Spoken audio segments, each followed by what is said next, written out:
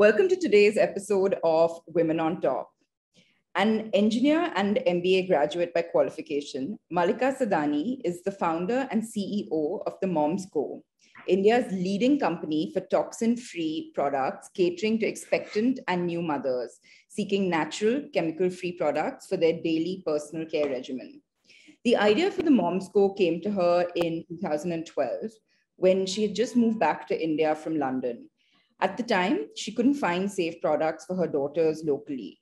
In fact, one of her daughters also suffered from a skin condition, which made high-quality solutions a necessity. She spoke to a number of parents only to realize that there was a gap in the market for products that mothers could trust, and the concern wasn't hers alone. This birthed a brand in 2016, which now serves over 1 million moms across 15,000 PIN codes. In a short span, she has received several awards, including the Times She Unlimited Entrepreneur Awards and Business World's 40 Under 40, amongst others. While the product range in itself has also been recognized at the Cosmopolitan Beauty Awards, the Mother and Baby Awards, Mums Awards, and yet others. Malika, welcome to the show, and thank you so much for taking the time to be here today. Thank you, Gauri. Thank you for having me. So first off, heartiest congratulations on selling the Mom Co to MyGlam. It's a fantastic achievement considering you only launched the business, 5 years ago? What do you attribute this astronomical success to? And, can you in particular take us through some of the challenges you faced? Yeah, hi, thanks. Yes, we're all excited at the Moms Co with the current deal as well.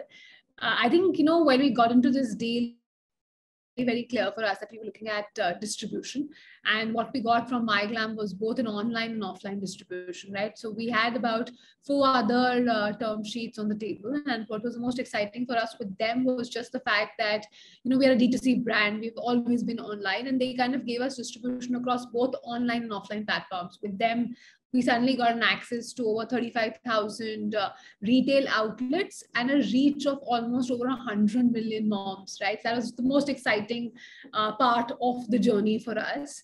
And to answer your question on what got us here, I think it's always been for us a lot of focus on brand and product.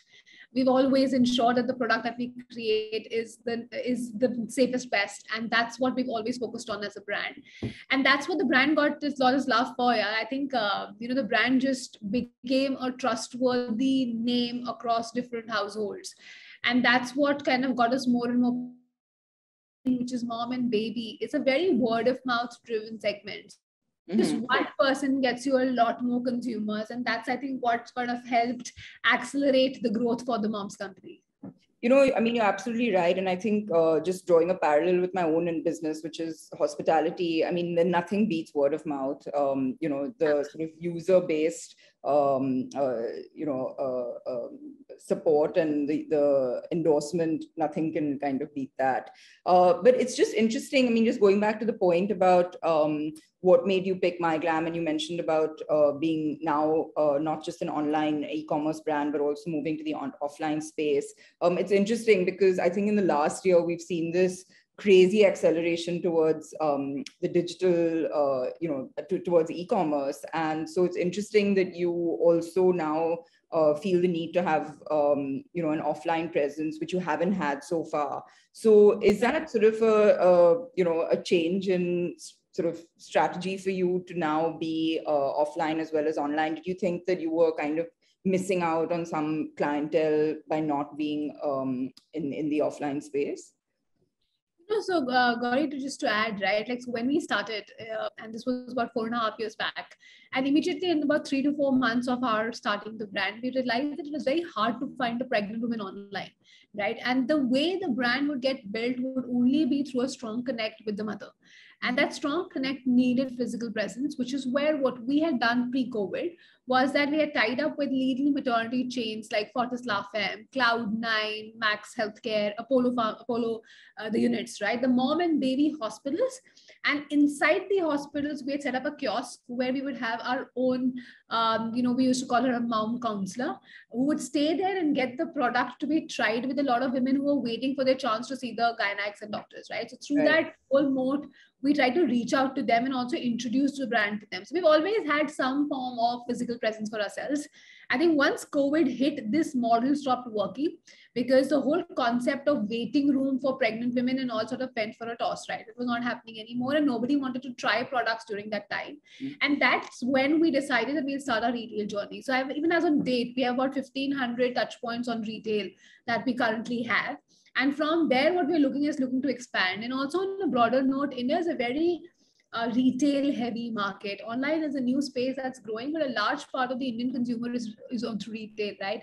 And if you want to be a leading player in any brand or any segment, it is important that you have retail presence as well. I actually strongly believe that omni-channel is the way to go, and everybody will have to have some presence online and offline both for the brand to really reach a really good height for itself. Yeah, I mean, you're right. I think people still have that need to kind of see the product, touch, feel, and I don't think that's going anywhere anytime. I was in the mall the other day and I realized the footfalls in the malls is insane. Like we walked in and walked out and saying that, it seems like COVID doesn't exist anymore. It just sort of gave you that kind of a feeling. It was a little overwhelming to see so many people on the stores and kind of visiting the retail outlets. Absolutely. So again, I just want to kind of pick your brains a little bit on this. You mentioned earlier that you had 4 other offers on the table, and you decided to go with MyGlam for the reasons you mentioned.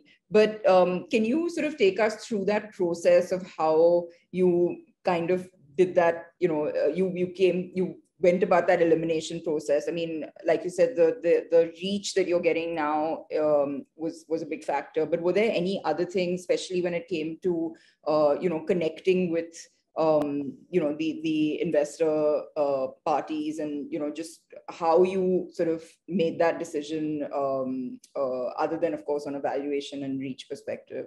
So I think the most important factor in every deal and every time you get an investor is how closely the investors and your point of view and your alignment is there on the future goals.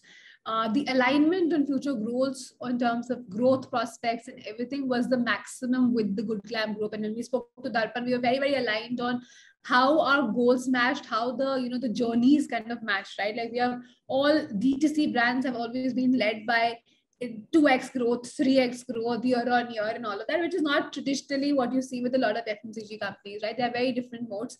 Here we got that. And I think, as I said before, the most important thing that we did when we were getting into the fundraising process was that we were very, very clear that we want huge amount of distribution. And that for us was a deal maker for us, which came from the Good Glam Group. Right.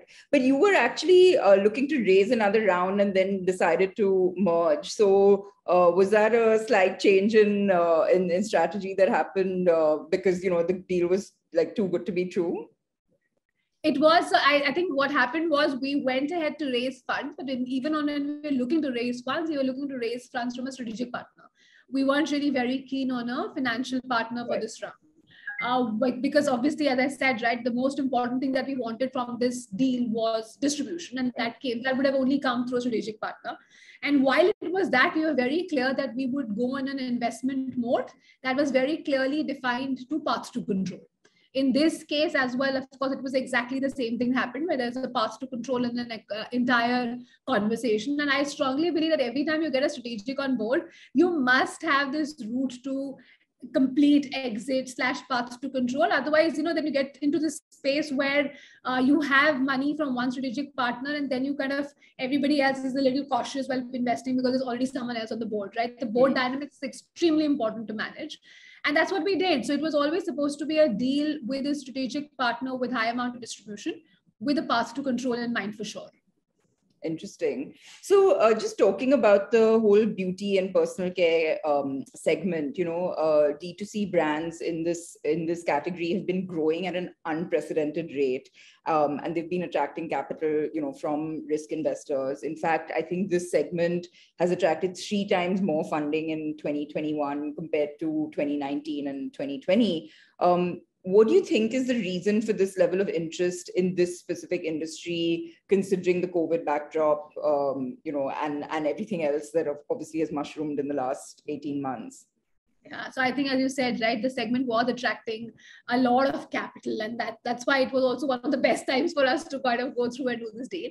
But on a different note, I think what's happened, Gauri, which is very interesting, is over the last 1.5 years, we've seen the Indian consumer make its journey into skincare. We were traditionally been a market which has been very driven by using a face wash and a face cream. Mm-hmm. And that's about it, right? For us, in our regimes, serums got introduced, face mists got introduced. You had care for different skin types that got introduced. There were conversations not just on the type of skincare and the amount of skincare that you can have, but there were also conversations around different ingredients for different benefits that came up. So I think just the entire conversation on skincare and looking after yourself was highly accentuated during the period of COVID.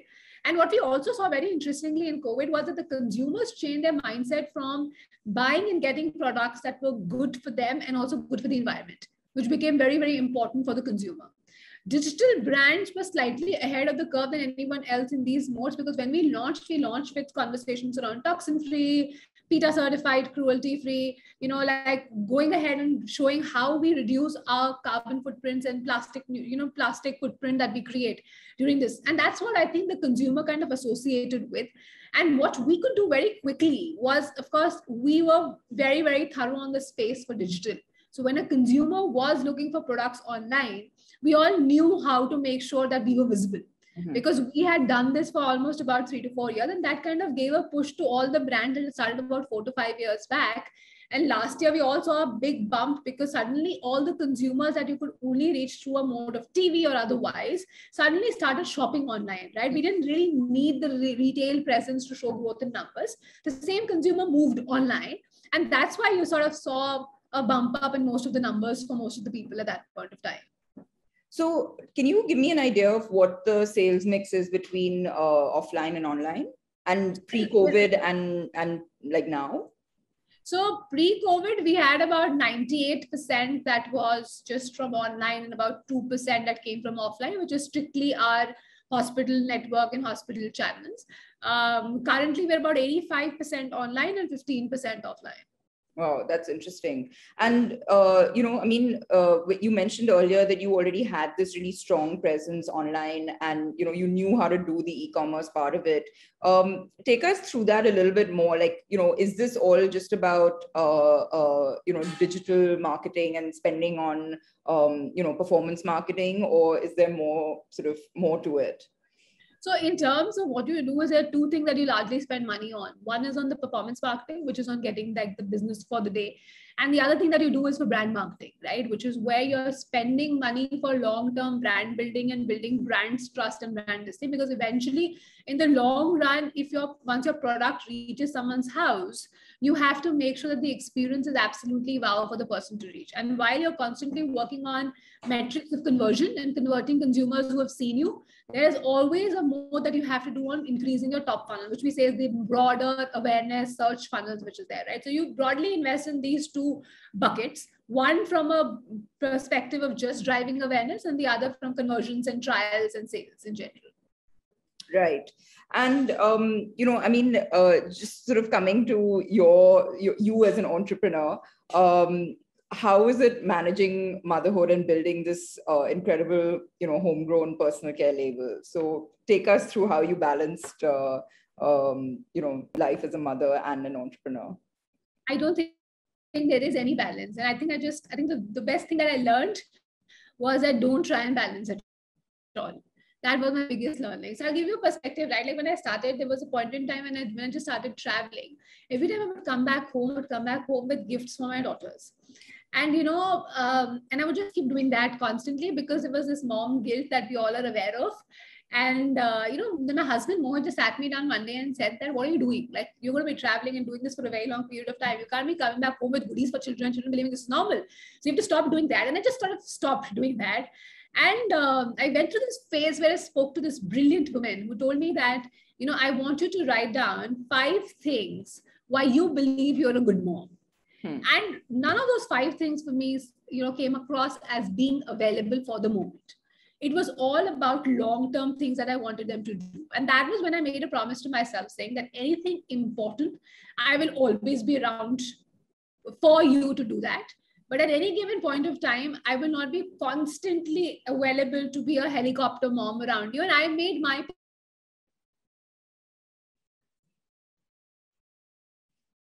and I kind of lived up to work. Not just one fine day, my daughter was roaming around, and I just got an award from somewhere, and she just held the award. It was a big poster kind of a thing, like a full layout, and she was holding it right next to her, and she was walking around, and I said, "What is this?" She says, "This is my dress, and I have named it, and I call it Pride."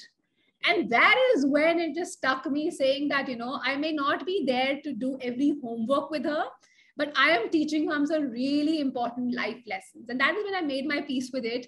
And that is when I said, it's all right. Like, I need to be around for important events. I haven't missed a single recital.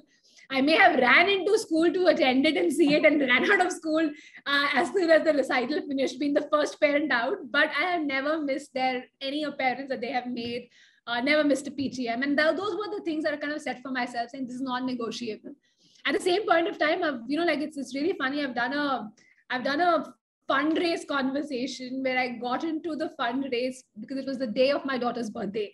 And I called the balloon guy saying that you haven't showed up, please show up. I walked into the fundraise conversation, came out, and I said, where is the cake? And showed up at her birthday party. So I've done even that as crazy stuff. And I've also canceled meetings saying that, Mara has a recital and I need to attend that as well. So I've done both spaces for it. But I think it's at the end of the day, it's all about finding your peace and finding your balance, because there is going to be no such thing as a perfect balance. I couldn't agree with you more on that. And it took me a while as well. But once I found that, I made peace with it myself. It was a whole different experience being a working mother. So I couldn't agree with you more. But also tell me, I've read about, you talk about your the life hacks that you employed when the whole work from home scenario came up in our lives. So tell us a little bit about that as well. So, as I said, as my daughters are 10 and 7 right now, and they've seen me doing this from like the last 5 years. They were 5 and 3 when I started.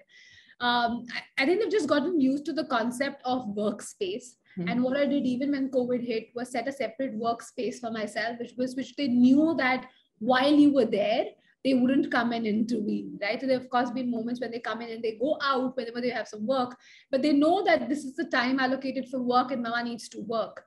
And that kind of helps you set a balance. And the second thing that I constantly believe on is massively in terms of scheduling and setting up routines for everyone, right? I think it just sort of helps the entire ecosystem if the routines for everyone is built. So the children have their own routine when they go to school, come back, they have something, they have an event to do in the evening and they come back and do that, which is the same thing for me as well, right? When I'm available over the weekend, there are some routines that we always follow. And that kind of helps everyone align around what you're looking to do. And I think it's very, very important sometimes to have some really honest conversations with everyone around you, at home and also at work, because it just sets premise for everybody to work more easily with each other, right? So I think the biggest thing that a founder gets to do is to do it all. And as and when your size of your company increases, it's a little bit work from your kitty that keeps going on because you don't have the time to do it all. And you physically cannot do it all because the scale of the business is such way you can't. And that's when someone, and I think it's a very similar journey to what a mom also makes when she starts going back to work, right? Where little by little, you have to learn to let go and someone else take it on for you. And that I think is a very important journey that every woman entrepreneur or every working woman needs to make for herself. Like learn the art of slowly letting go and someone else take control over that. And that could be your child, or that could be your employee, or it could be a subordinate, it could be anybody else. But just the art of letting go and someone else take control of that, I think is the most important thing that we all need to learn. And I'm going to add to that, because I think it's letting go is the first step, but being prepared for someone to make mistakes till they get it right is the thing, which I think as one of those sort of I'm one of those crazy perfectionists, and it would drive me mad. But I think that was the biggest thing I could do, was just allowing people to give them the space to make mistakes and learn. So yeah, I completely resonates with me. So continuing on this personal note, I know that you you co-founded this business with your husband, if I'm not mistaken, and he's an equal business partner in this venture. And I work with my husband too, and I know what that's been all about. So tell us about your journey, about working with your spouse, and is it about work all the time as a result? So, I have genuinely really enjoyed working with my husband. I think, I remember there was this, when we used to it's about 5 years back when we were fundraising. Things have really changed in the last 5 years in the funding space as well. But when we started, we used to be asked questions around how we were going to make it work. Of course, when you would sign contracts, there were contractual agreements mentioned saying, if you guys separate, then what happens to the business and who takes rights, right? And we have signed all those documents. So interesting. Yeah. But I think the most important and the interesting part is that when you start any company, it is very important that the partner that you choose is someone you can really trust upon, right? And that trust just lets you do a lot more at any given point of time. Like if you say, if I could have done whatever I did in 5 years, without him around, absolutely not. Right? Because I knew there was certain thing that he was taking care of and would be taken care of well, just because of the amount of trust that you share for your co-founder. That's very important for anybody else, whether it's a husband-wife couple or anyone else. I think the only thing that we have to learn and be okay with is that every conversation gets carried at home, right? And everybody in the team needs to really know what you are doing and what your partner is going to be doing. I remember when we hired our entire layer of top team, there was this one fine day when the HR walked up to me and said that, listen, I need to have a conversation. I don't know how to do it, but I really need to get it done. So I'm like, okay, sure. Yeah, we are not sure what to come to you for and what to go to Mohit for, right? And it's been a couple of instances and we've told Mohit, but Mohit hasn't told you. And we have told you and you have not told Mohit. And I just went back to them and had a very honest chat. And I really urge people who want to do this well to have honest chats with their teams, right? Where I just told her, say, listen, Mohit and I don't take decisions at home. And the day we start taking decisions at home and coming back and letting you know, I wouldn't have any one of you on the top team available to me, right? Because the whole idea is that for us, if I have hired you, I want to take the decision with you. And I don't want to take it at home with him, right? So please assume that we work independently. And each one of our team members, these are the people who report into me and these are the people who report into Mohit. These are the factors where he has the veto and this is the factors where I have the veto. So I think just clearly demarcating roles for the two of us and just sort of making that clarity given to like the entire team is the most important thing. And once you sort of do that, you find ways around on solving everything. We just started off with a whiteboard in our bedroom that stayed for almost 2 years. So we used just to wake up to so much task list for what you have to do. And from there, of course, moved it out. The first thing we did once our funding rounds came in was move that whiteboard out. That's a nice symbol of I guess, taking the work out of the bedroom. And also I think, it really does require a conscious effort to not bring work home. And it really is just about being mindful of it till it becomes I don't think it ever happened for us. We bought work home. So if you ever want to get to know anything about the Moms Company, the girls are the best to tell you all about it. Like it has successfully made its route to dinner tables and other conversations all around, right? So, but I think it was okay. Like they learned through their way. Like it was very interesting, right? Like even the kids, the more exposure that they've had is that there was one fine day I put my daughter in an animators club. She sent me a logo for what she's going to launch when she grows up. And that logo had some detailing where there was a brand name, there was a tag for the brand name and all of it. And she came and explained it to me as how the Momsco has that Momsco and love without compromise. And this is what it is for her, right? And wow. That's detail to which they have sort of picked up from online, for our conversation that Mohit and I have been doing. But that's all right. It's a different skill that we have learned. And I think we've sort of made peace with the fact saying that, the work's never going to end. It's just what we definitely make it a point that when we go for holidays, the 4 hours of work are separate and the rest of the time we don't talk about work. But that's restricted to those holidays that we take. But listen, it sounds like it's been such an incredible journey and, over such a short span of time. But tell me a couple of the real big challenges that you faced, building this. There were lots of challenges. I think it just sort of don't get spoken about enough. But I think... the times when it was the hardest was when we were starting up because just convincing people to work with you was really hard. You have no background in what you're looking to build. I'm an engineer and MBA by education. I've not done cosmetology, right? So what makes people believe that you will be able to make something big out of it? So it was very hard to convince people there.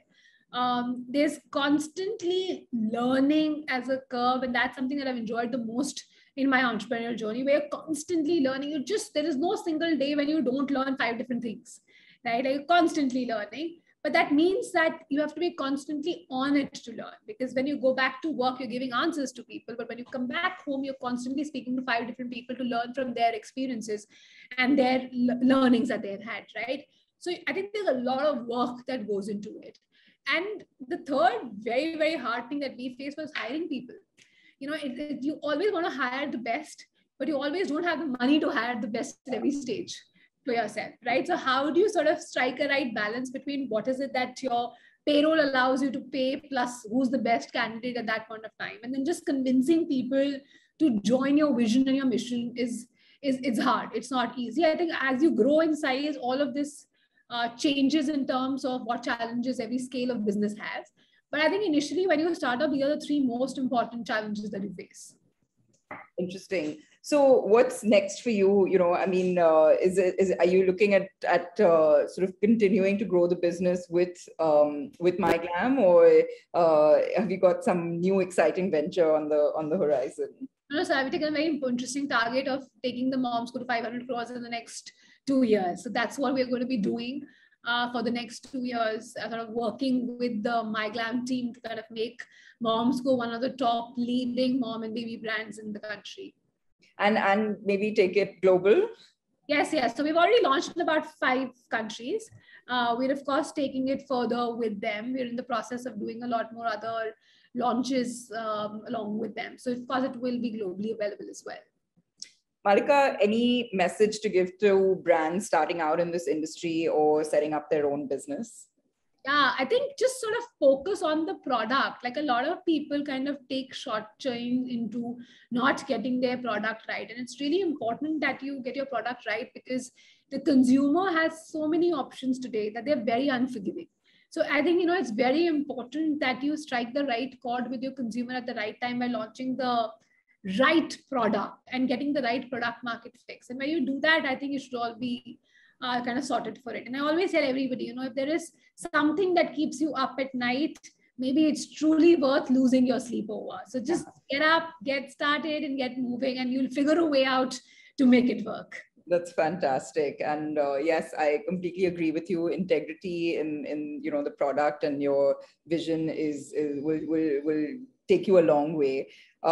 Look, I'm so, I'm not in this industry, but I'm really proud of what you've done. And, I know we've never met, but I just think it's incredible that there's something, something so sort of special coming out of India. And I love the fact that, homegrown brands are now going global. And I really wish you all the very best. And, I hope to see you go even bigger places than you have so far. So thank you so much. That's so sweet. Thank you. And and look forward to meeting in person soon. Likewise. Thank you. Thank you.